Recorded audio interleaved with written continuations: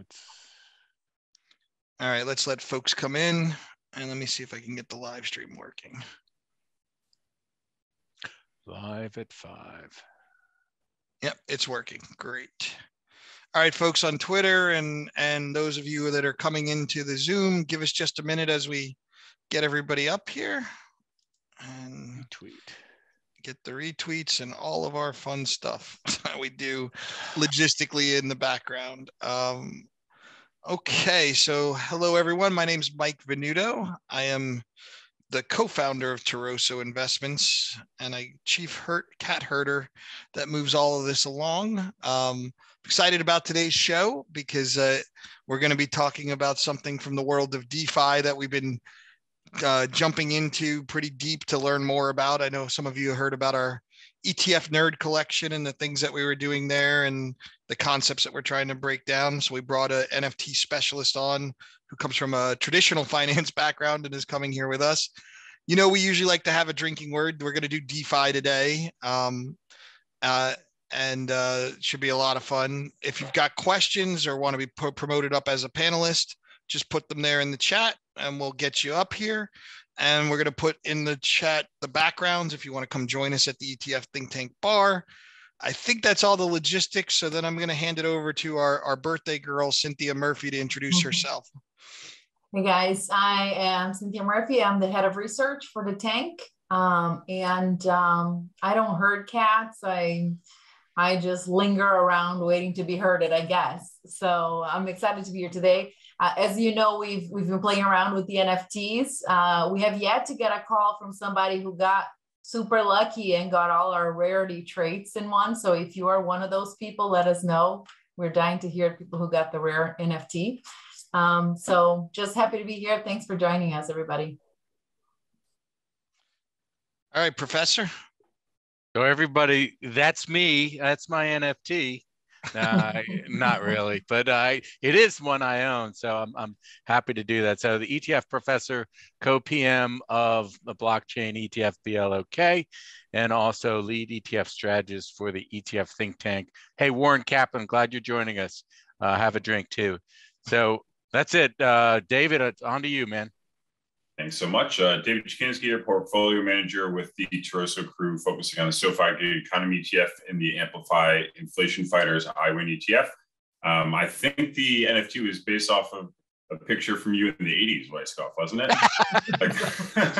Yeah. Thank you. And now I'll pass it on to our guest, Sergio, if you wouldn't mind introducing yourself. Thank you for being with us today, and we're looking forward to the show. Sure. Thank you so much for the invite. I'm Sergio Silva. I'm on Twitter at Sergito. I am technically the Latam sales lead for Fireblocks. We're the largest digital asset custodian, but I'm also the resident NFT degen, and I pretty much collect JPEGs on my free time. I love it. That just sounds weird, right? It is weird. It is totally weird. It should be weird. So we're going to get deep into this today because this is really something that I've gotten excited about. Actually, I see my nephew Neil is on watching today. He's the one who first got me to look at NFTs, and we went through a lot of hell learning minting and stuff.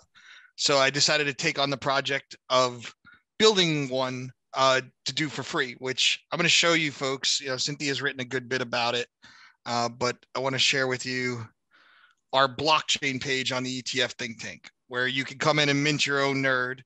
And we've got the stories about what we went through to do with it and all of Weisskopf's videos with Saylor and Levitt and various different blockchain folks.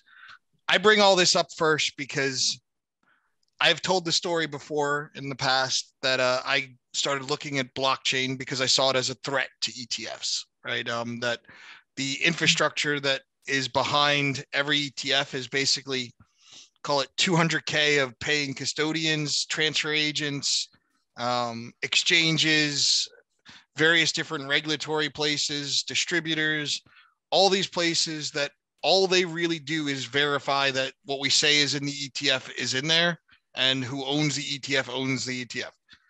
All of that sounds like blockchain to me. And all of that sounds like 200K that could disappear. So 5-6 years ago, that's how I started looking at this world. Now, I've also been, as you guys have heard a couple times, pretty negative on this idea of Ethereum. I understand the Bitcoin concept. I've been a big believer in it. I will say NFTs have changed my opinion on Ethereum, because going through the process of using it, I actually can see the utility. Now, I don't know how you value it. That part, I'm not even going to pretend to know.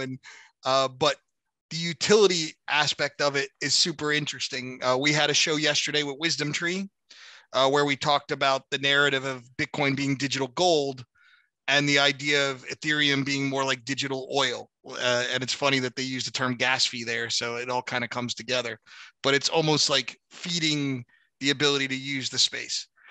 One thing that I found really interesting when we tried to do this was that the creation of all these NFTs, where there's 1,000 that are available, or well, now there's 920. So we've had people actually come in and mint these. It's really a process of building the layers, which is very similar to me of building an index or a portfolio, and then having the computer put it together and track the uniqueness of it. So again, it makes me feel even stronger that the concepts behind blockchain and what they can do to have traditional finance be disintermediated by DeFinance. Might as well give you a warning that we're going there, DeFi. So I'm just throwing that all out there. I encourage everybody to click here and read the blog entries that Cynthia has been writing about this, and see all the videos that we're doing here in the blockchain space. And if you've never minted an NFT, ours are free. You do have to pay the gas fees. There's an irony. It's really hard to do something for free in the blockchain space. The NFT world is really designed to make money.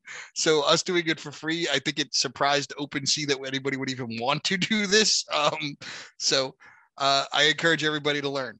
Now, that's all us. I want to now go to, we'll have questions and answers. We'll come back to this. I want to go to Fireblocks now and just have Sergio, first question.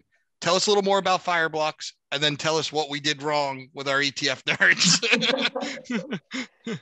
Sure. So Fireblocks, people think of us as a custodian, where in reality, we are a digital asset platform that enables all kinds of institutions. So we only service institutional clients, but everything from hedge funds to traditional custodians, banks, insurance companies, all kinds of players, NFT marketplaces, to stand up their wallet infrastructure in a secure way. And so we have over 1,000 institutional clients all around the world. We've transferred over $2.6 trillion of digital assets in the 3 years that the platform's been around. And we pretty much have become kind of like a legacy piece of the crypto infrastructure. And we're very, very happy that we continue to grow. We get a lot of clients come in and refer their counterparts. And so, but pretty much that's what we are. We are kind of, you think of Fireblocks as the foundation for any digital asset business. All right, so now back to the nerds. What did we do wrong? It was really funny because when I first I saw your nerds a couple of weeks ago, whenever you launched them. And what was funny when I saw your website again, sorry, my dogs are on the desk here. When I saw the website again, when you sent it, was you said that you needed to pay some Ethereum to mint the nerds, right? As in the gas fee had to be paid in Ethereum. And so it's a technicality, it's really a geeky technicality, but I think it warrants making sure that people know the difference. So Ethereum is the blockchain name. The actual token that you use is Ether. And so when you're talking about paying units of Ether, a lot of it is referred to as Ethereum, but that's really the technicality and the difference between both of them.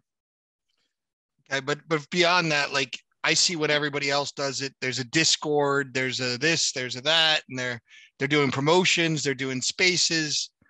Like, is that what's the key to all this, or is it like what is the real? Like you mentioned, you own CryptoPunks, you own this. For all the traditional finance people on here, describe what the value prop of NFTs are in your mind. And then I'm going to shut up and let the others get in here for questions. So get your hands up. Sure. So the current iteration of NFTs, right? What we've all seen over the last year since people $69 million sale at Christie's in March of 2021 up today with the Bored Apes and the Punks. It's only a small piece of what NFTs will be in the next decade 2 decades, right? So culture and education are only about 4 or 5% of US GDP. And that's what we have tokenized so far with NFTs as they are today. What is the value proposition of this project? It's the ability to capture the intangibles in a community and be able to monetize them, trade them, borrow against them, short them. And it's just like you think of a Bloomberg chat with all your friends from different banks. And people want to be a part maybe of that Bloomberg chat. And now obviously multi-party chats have been banned for a couple of years since, you know, all the cartels and the LIBOR rig and stuff.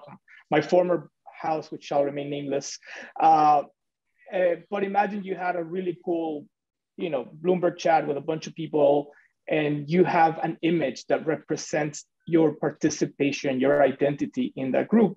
And then you can use that image to let others know around the internet, which is now really the internet, you know, our digital identity is bigger pretty much than our physical one, because, you know, your Facebook pictures, your Instagram pictures, your TikTok videos, you reach more people through the internet than you do in a physical way. So now you're able to say, hey, listen, I have a Bored Ape and I'm part of this community of 10,000 Bored Apes, and this is what we're doing. And so people want to belong to that. And the only way to enter it is to buy a Bored Ape. And so you're really capturing that, all that intangible value that exists within a community. And you're giving it the ability to be, you know, material in a way with the tokenization process. It almost feels like like a digital social club, right?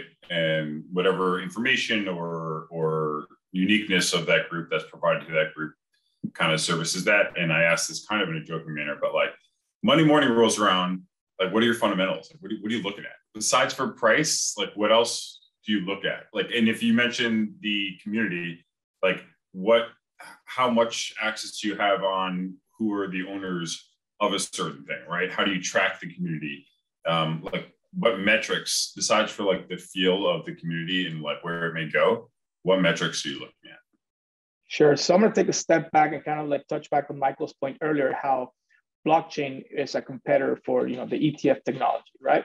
And why is that? I saw it. So last part of my career, I was dealing structured products as well. And, you know, if you think about structured products around the world, how many people really have an opportunity to make an innovation that will impact, you know, private wealth management for the rest of the world? 200 quants at the 20 big banks around the world, and that's it. And to be one of those 200 quants, you have to go to like one of the 15 schools in the US, or like that one in Paris where everybody goes to, right? And that's really the population of people that can make an impact in that segment. Whereas with blockchain, right, all you need is a computer with internet and some programming skills that you can learn off YouTube or tutorials. Granted, the more education you have from institutions and stuff, probably the better off you'll be in that path. But it's open to anybody to go and launch a protocol, launch a project. You look at DeFi, right? Aave, which is the largest borrowing and lending money market protocol. A guy from Finland started, right? And so that's blockchain, really power to the people in that sense. So when you think about NFTs and those communities, same thing, you're able to kind of like find your tribe in the internet. And now, you know, we were quarantined for almost 2 years, right? People were desperate for connections, and it's hard to really connect with others over the internet.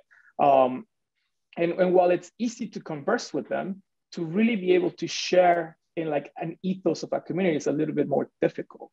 But with Discord and the advent of, again, online identity tokenized as an NFT with the profile picture projects mostly, you're able to kind of like find that. And there's intrinsic value to it. Now, how do you check it? Analytics?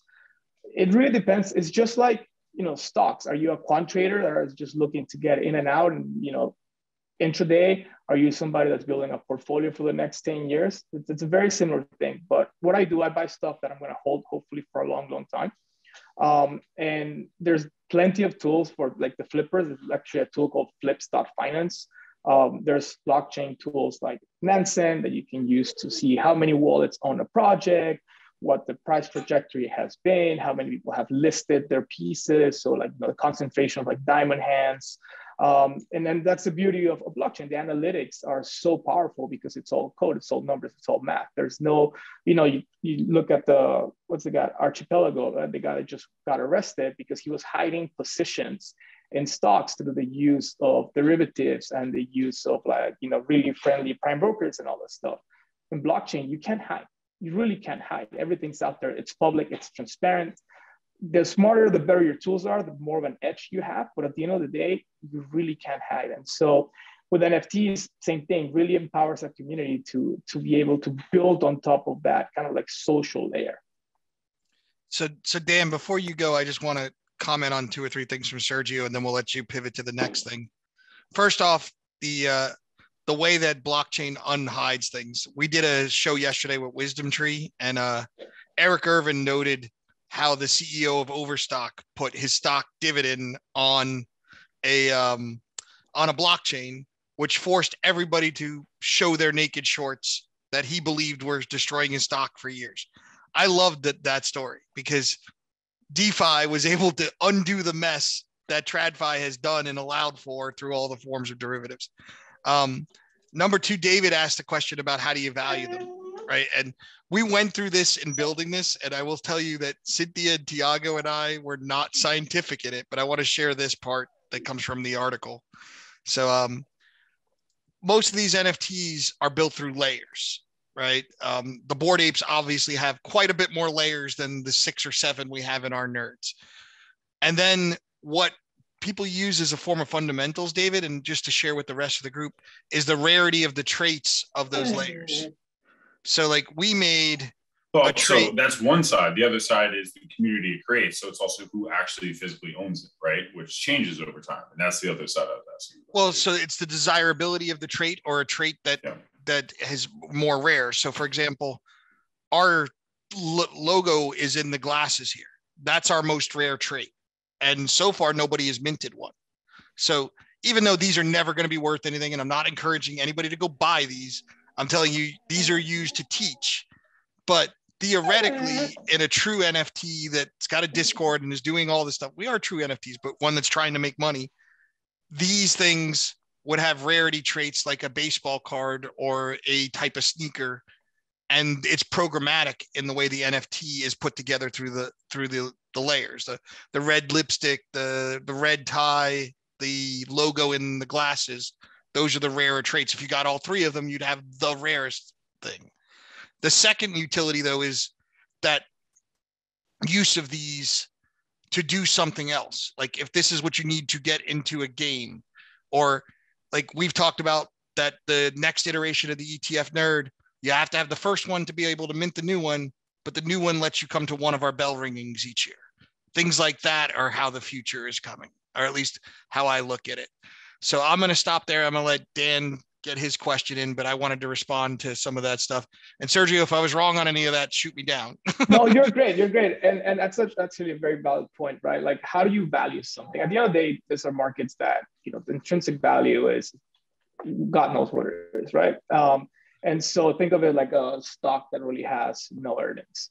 And then what's the market, pricing it? Well, whatever the next person is willing to pay for it, right? And so whatever you believe that's going to become. And actually the valuation models, if you want to call it, have changed a lot over the last year because, rarity was a big thing, but there's also kind of like the desirability of a trade. So like hoodie punks are not, they're like middle trade. They're anywhere near the rarest, but people really like them because of the people who use them as a profile picture. And so hoodie punks will always, always, always trade much higher than the rarity. And then the Bored Apes came around, and then their utility is independent of the rarity, right? So the airdrops, the mutants, all the stuff that you've been getting is independent of how rare your ape is. So you've seen multiple or a valuation compression between the super rare ones and the floor pieces. Because at the end of the day, it doesn't really matter. It's more about just having the piece. And so it's still evolving, and different projects take on different forms. And then obviously you get the hype cycles and the bubbles, and so it's all combined. It's like the Wild West. So Weisskopf. Yeah, I'm trying. I only have one question. This is going to be hard for me. You can ask another one later. Don't worry. We got them.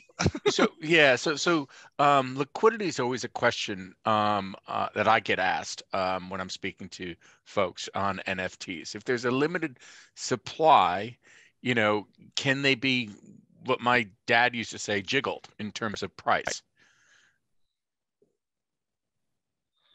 Yes. I'm sorry. I don't know if you were done with your question. No, Yeah, that's of my course. question. No, So, of course. Yeah, no, so, for sure. Like any security too. no, well, yeah, except that Bill let's say Hwang that, did well, yeah, I mean, I take your point, and you're correct, especially in the commodities area where there's been precedent for that, right? So if as an example, does this happen? We have 1,000 nerds. We can't make money on it because price is not the objective here. That was probably one of our mistakes, by the way. No, we cannot make money on it. I know we can't. I know, but in creating it that way, we eliminated a key utility value, and so anyway, I don't know, because others can make money on it. Like, it exists on OpenSea. Like here, right? I don't think we've eliminated it. Trade it, right? Others can go trade it if they want it. Right, they're all there. Others can sell to each other. Like when I know Nautic wanted a bald one, he either had a mint till he got one, or he could have bought it from somebody. And well, has it gone up in value? Nobody's traded one yet. I've seen some put up for sale, and we don't have all these normal terms that the rest of the world uses, like floor price and stuff, because we didn't put them in there. So okay, so let's drill into that. Only in the ETF world would the bald one go up. No, yeah, that's exclusive to the ETF. So we are not going to make money on this. So Sergio, give us some advice how we can lead to a price going higher. Well, first of all, CryptoPunks, right? They're the OG, arguably most valuable collection, given the level where the highest traded NFTs ever traded, right? So aliens, zombies, all those ape punks, right? An ape traded for like $15 million, a zombie traded for alien for $30 million, a zombie traded for $3 million last week. All those NFTs were given away for free in 2017, and the creators, Larva Labs, took 0 royalties on them. Yet they still went to the levels so nerds might be valuable. I'm pulling this up because honestly, I would say the layers of our nerds look better than this stuff. So no, let him talk, because he's gonna. This is very interesting. So keep going.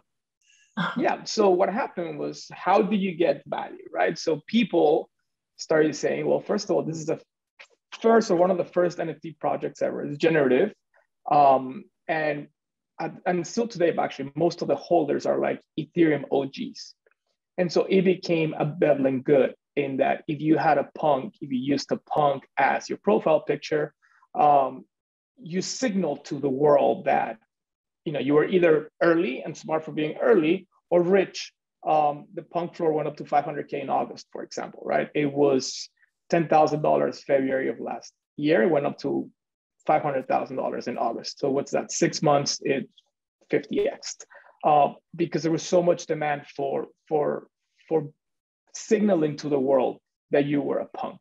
And they've now since come off, because obviously you get that hype cycle and you get all that money and you start chasing momentum, stuff that you see in every single market. So, but the punks were free, and you could claim as many as you wanted. I have a couple of friends who claimed 100 each. They spent the whole night just claiming them, and they held on to most of them till this day.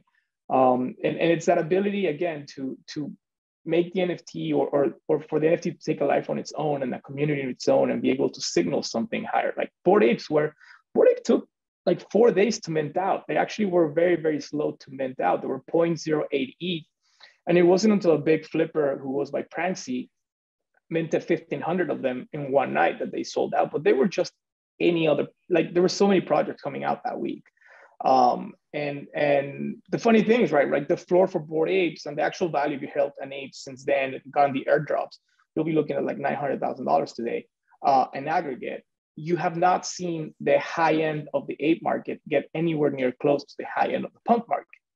And again, so you have different valuation models through like different valuation cycles. So this gold ape that you have here with Laser Eyes is probably, top 10 of the apes out there. But Sergio, yeah. How do people make it go higher? I get the history of some of these exceptions. Supply and demand, dude, and it's these traits that we were talking about. Well, dude, I got 50,000 people following me. Okay, But they don't want your NFT. Well, give them a reason to want it. Yeah, it's like any consumer product, right? Like why you see it with medicine. You go to get Tylenol and people pay up for the brand versus the generic from Walgreens, even though it's the exact same chemicals. And still people believe that maybe Tylenol has better, chemicals when like that's pretty hard when you have like FDA regulations and stuff. And Tylenol was still trade at a premium, right? And people want to believe that it's because it's better quality. And the same case with NFTs. If you want to sell NFT, you got to give people, first of all, the illusion at least of value, right? They think they're getting something that is worth their while. And second, and this is where Bored Apes is really, really good, and that's why they flipped the punk floor, is utility. As Michael was saying, let's say your ETF nerds start qualifying people for bell ringings or for free conference tickets or for whatever it might be. So then they become an artifact that's going to give you access to something else. And that gives them value, hopefully, to somebody. And that's how it begins. And then again, once things start catching on, you see the typical hype cycle and things tend to overshoot and whatever. But that's what, just like any other consumer product, you have to make it desirable. Remember, Crocs were going crazy, and then people started making fun of them 6 years later, and now they're back to being appealing. It's kind of like all in the same lines. All right, Cynthia, you're up. Good question, Weisskopf. I love this stuff, man. Guys, I didn't say it at the beginning. We are closing off 15 minutes early because Sergio was double booked and we were able to get him to sneak in here. So we got 15 more minutes. If you've got a question, put it in the chat, but I'm going to go to Cynthia right now. Yeah, I have so many things on my mind right now. I don't know where to start. So first of all, things like, we got to offer them at least the illusion of value. It's already like a red flag to me. Like, how is this an investment if an illusion is as good as the real thing? Two, just this idea that, anybody with a computer and a YouTube channel to go learn how to do things. Maybe I'm just too ignorant, which it's all cool. And I even got Ethereum and Ether wrong, but I don't think the stuff is easy. It's not this idea that this just opens the floodgates to everybody and anyone and everyone can access. All you need is that internet connection. I think oversimplifies it in a way that to me is a little mind-boggling. So I just trying to understand. I understand that the value of it as an art, for example. Totally get that. But just, the value of a community is kind of interesting to me. Maybe it's because, to me, community is, I grew up on the beach, and community is whoever you find hanging out on the beach when you're a kid and you play with them all day. That's it. So it feels like the value of the community aspect is some sort of bridge to metaverse, which is a whole other ball of wax that I can't even imagine having to cross that bridge. I'm still trying to figure out NFTs first. So the whole thing to me is a little, either I already lost this train and I really have to run down this track to catch up, or I'm really missing something. I envy your conviction. I mean, you told us before the call, you sold all your equities and all your investments in your NFTs. I cannot imagine that. So I don't even know where to go with this other than, what is it about NFTs that I don't understand? What is it about NFTs that I don't know? Is this something that, in terms of utility or disruption, is it evolving really quickly? So, those of us who are starting from behind feel like you can never catch up, or, it's been a steady story. I don't even know where to go with this, Sergio, honestly. Hey, Sergio, let me just ask her one simple question, sure. And then you go for it. When was the last time you voted your proxy statement on shares that you own, Cynthia? Me? You. Yeah. I don't think people realize that they don't really own a company, right? They own a stock and they just expect it to go higher. I don't know that it's really that much different. So I see where you're going there, Dan. Yeah, it's a great point. It's a great point. Very good point. What I was going to say, that my first answer was going to be, and it's hard to word it correctly. And I'm ESL, I learned English in high school, so I apologize. But it's It's generational differences. Right? If you think You're about telling me I'm old. I get I'm that. old too. True, we're all old. We're all old. It's if you think about the internet when it came about, and I was in middle school. It was slow. It was expensive. I was in Mexico. Like it was super expensive. It would take over the home line, right? You couldn't get calls in or out. To download a song, it would take you 2 hours, and you would pray the connection wouldn't go down.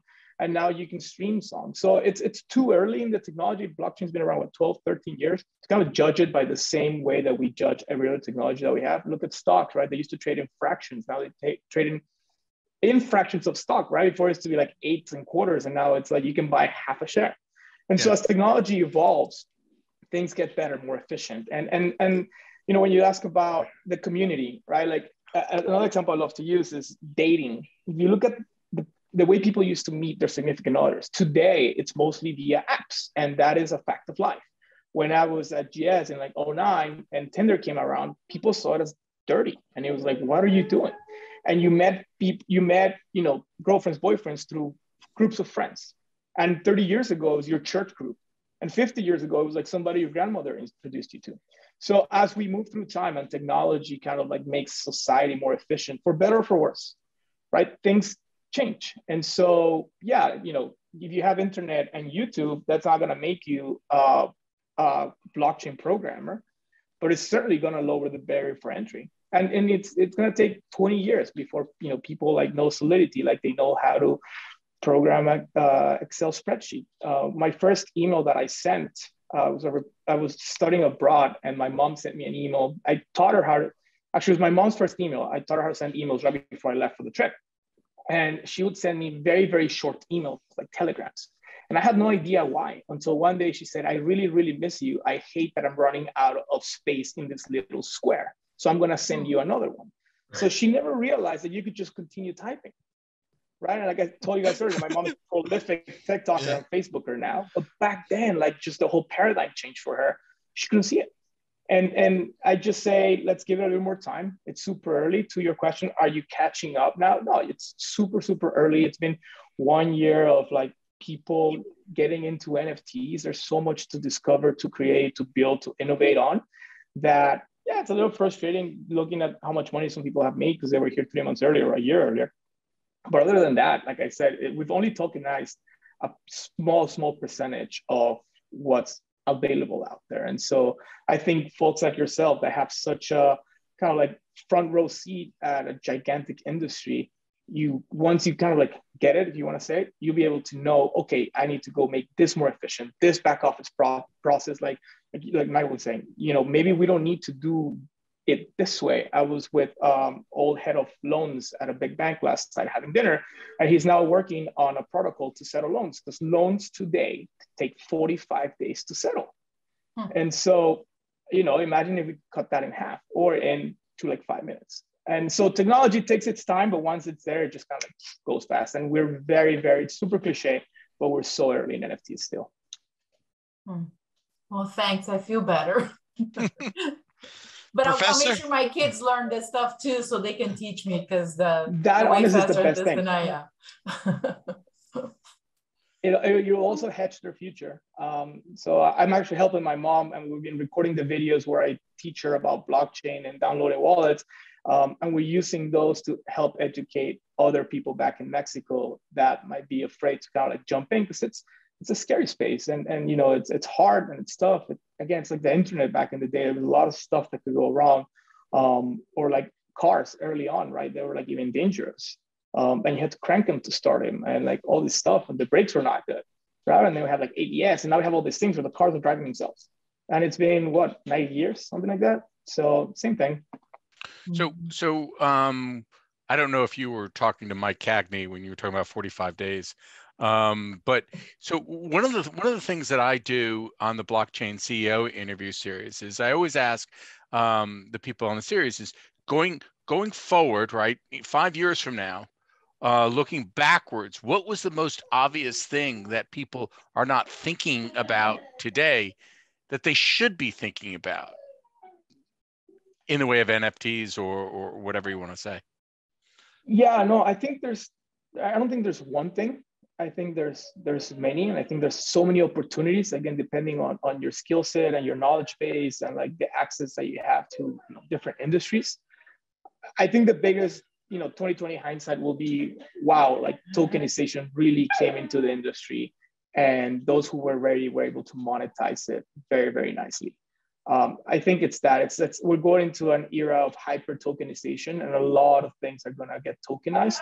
And I think people would thought of tokens as like fungible tokens, like fungies, right? Like your Uniswap token, your USDC, your like, you know, Brazilian real on the blockchain. But really all the tokenization use cases will be NFTs. And today, again, NFTs, pounds, art blocks, ape, but not really just NFTs, it's a token that is unique within the blockchain. And so once you use that framework, you can start thinking of, you know, all the use cases, coupons, tickets, real estate, loans, you know, there's a lot of things that can fit within that. Okay. I'm going to go to the audience for a question, but before that, I just want to say DeFi. Thank you. So we got about 6-7 minutes left. I hope I'm saying the name right. Harsh Oza is asking, what are some key things to look for in a project when deciding to buy an NFT? It's funny because I went through this also with my nephew Neil. I was, what do we should be looking at? And he tells me, I'm in this Discord, I'm in that Discord, I'm looking at the management. I went on spaces with these people. And I have still no idea what the hell I'm looking at. So love to hear what you say. I'm going to pull up OpenSea while we do it, because then maybe you can kind of like guide us through how people would start to look through a bunch of projects that are out there. Sure. So the first thing is I look for art that I resonate with, because 99% of these things are going to zero, right? So if you're going to be stuck with something, great place to start. No, but it's true. It's true, right? Like we're in a bubble. And so I want to hold stuff that I bought stuff last year on like Nifty Gateway, like art pieces that are, you know, worth 5% of what I paid for, but I really enjoy them and I like them. So I don't mind having those like in my gallery, or we print them out, put them up at home. So art that you like. Second, if you're trying to... So give me an example of that. Let me put that in here on the screen for somebody. Like describe something that's like a high quality art piece of NFT that I could find on OpenSea. Right. So one of my favorite artists is Ness Graphics. So Ness, Ness, double S, yeah. So this is not profile picture. This is actual digital art, right? So I like buying art. Ness is a 25-year-old artist from Connecticut. He used to design concert visuals for like Diplo and some rappers and Coachella. Obviously, with the pandemic hit, he lost all his earnings because of that. And he came to the NFT world and started designing this futuristic Neuralink kind of things. And I love it. I think it's great. I went into Discord.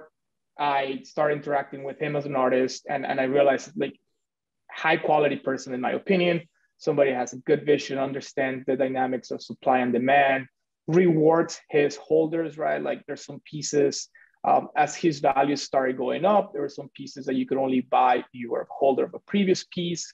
And so the combination of that is what kept me in. So for example, that NYSE piece, right there in the middle, the one more. Oh, this one right here? One more. Yeah, that one. Okay. The NYSE, yeah. So that one's actually my desk from Barclays. He used it as an inspiration when I left, and I really appreciate him doing that. And if you look, he will scribble the names of his collectors into the scenes. And so you have to really like zoom in and stuff, but you'll find the names of his collectors. So that's stuff that to me, it's awesome. Like, you know, my name is under that desk. That's my desk from Barclays. And he's done stuff like that for other pieces where like some of his other collectors will have like their, you know, their NFT on it. So, you know, community in that sense, quality of the project, sponsor, or in this case, artist.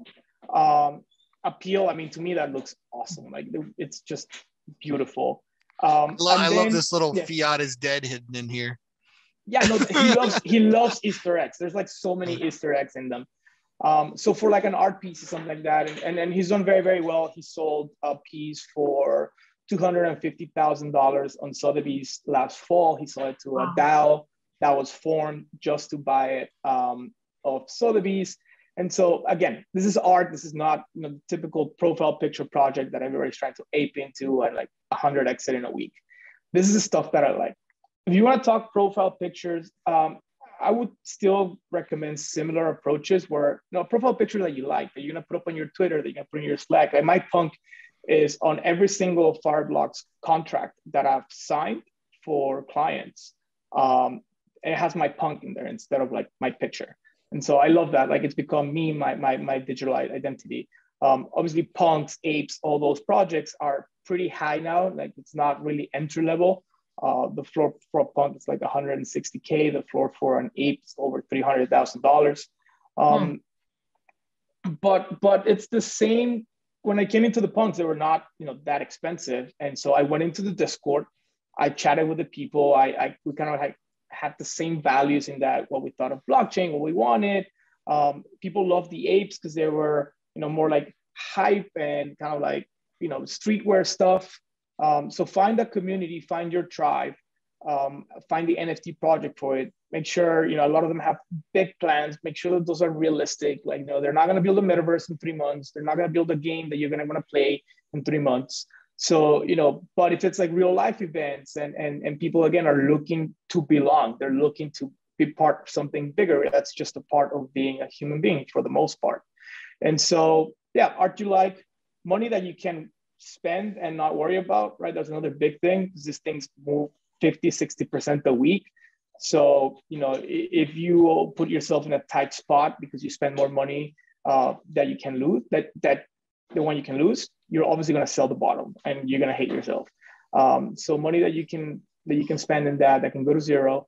And then just check out the project, the Discord, the Twitter, talk to other collectors, see what they're excited about, why they bought it. And it's not much different than, again, valuing like a hype stock, right? Like all these stocks that had no earnings, but their clients were all about it, right? Like how many stocks people buy because, they love getting on their Peloton or they love what GameStop. But no, again, but back then, right? No, but like I saw it with Berkshire Hathaway. When I was in college, I went to the annual convention, and Warren and Charlie will sit up there for 12 hours, and people would just sit there and ask them questions. And everybody was so proud walking around Omaha with their badges. And it's like a annual thing where people are just like amazing. And I met a lot of people. I went twice, and I will never forget it in my life. And so when I come to NFTs and I see that this is similar, but for people with like, $500 profile picture instead of, $100,000 stock, which was at the time, I don't even know where it is now, doesn't change the fundamentals. It's the same thing. It's human nature wanting to belong and saying, hey, we're all in this together. Let's go. It's 0.25 apes right now, by the way. 0.25 apes. That's the price. Well, it's funny. Years and years and years ago, Disney stock was like that. Owning a Disney stock, one share got you all kinds of like special benefits. So it's none of this is new stuff. It's just now on a blockchain. Right. All right. So we've come to call it. We got maybe 2 or 3 minutes left. I do want to thank you for coming on and talking to us and introducing Fireblocks and being our NFT specialist. We're going to get one more question in here, but I want you to answer it with your metaverse NFT face. Okay. So let me switch over. I think, Dan, do you have the last question? You still got the hand up, so I'll get you the last one in. He might be muted. We got to get a picture of him when he's like that, because he's kind of like freaking. I gotta choose my. Yeah, you can leave the bar to put it on. There he is. There we go. Oh man, who's gonna do this? Who's gonna do this snippet on the hit? I got it. This is a Meebit. So this is cool. a Meebit. I love them. Yeah, I don't know that this is a question so much as it's a statement. I get it with art, meaning that, listen, my mom, God bless her, she loves English furniture. She has it in her living room. She enjoys it. It's probably 20% of what it was 15 years ago or 20 years ago. I don't know that it's any different. And the fact that it's less, worth less doesn't change how she feels about it, right? This is the same thing. I wish we had focused a little bit more on the utility aspect of NFTs in general. You mentioned concert tickets, in that. We got to get you back to have a real discussion on how NFTs will change industries, right? Enable, to David's field, the gig economy to really expand. So I hope you'll agree to like come back on our show and like have a discussion around utility value. And it's very difficult for me to like look at you with a straight face. Yeah. Why don't we close it out, Sergio? Just tell us the thing you're most excited about here, and then we'll let you free to go off with the family.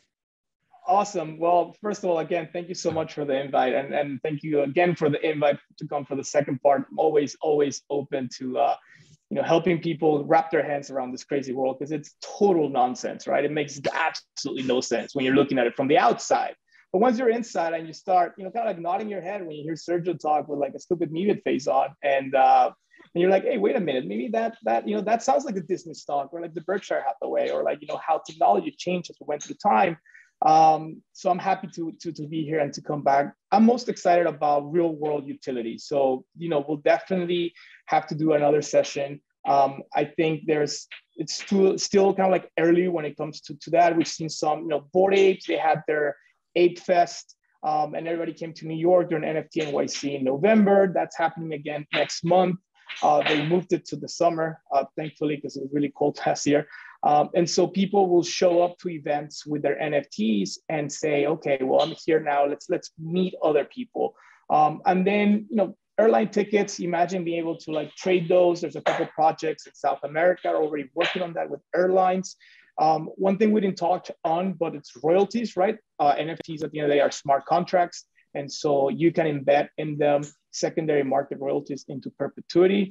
So of course your project, if you make it, where it becomes valuable, every time there's a sale in the secondary market, you collect part of that fee. For artists, it's a game changer, but also for project sponsors. There's projects like Moonbirds that was released by Kevin Rose and his team at Proof Collective, where people saw buying the NFT more like a seed investment, like a venture capital investment into whatever business they're going to build.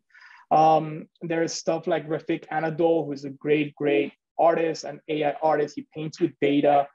He's building, he actually putting up, it's going to be a large screen outside of Christie's on Friday. Anybody who's in New York should come by and visit on 30 Rock, where, the utility of that NFT will be that you see it, right, in the big auction houses, but yet you can also have it in your computer or on your Apple Watch or whatever. So utility is going to be the name of the game. And so I'm excited to come back whenever you guys want and build up on that for sure. Wonderful. We want to thank you. We don't want to keep you any longer. And I want to thank the audience for being here with us. We'll see you next week. Thank you, everyone. Bye, everybody. See you later. Thank you.